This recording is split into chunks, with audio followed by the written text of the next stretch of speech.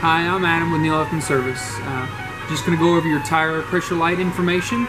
Basically, whenever the tire pressure light comes on, I'm going to show you how to reset that correctly and the proper pressures that it needs to be set at. Ford model here that's on the dash.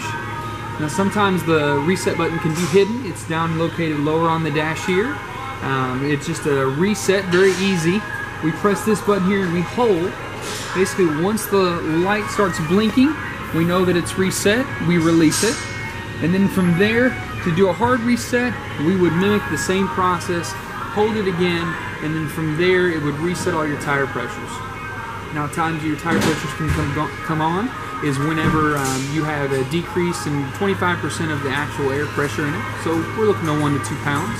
There is a recommended tire pressure that's located on the door, and it does show it at cold tire pressure. So when you are driving the vehicle, the tires do heat up, and they can become, a decrease in air pressure based on with your tire speed using your model. So with that, very easily, you can just press that button, turn it off, and then you can be on your way.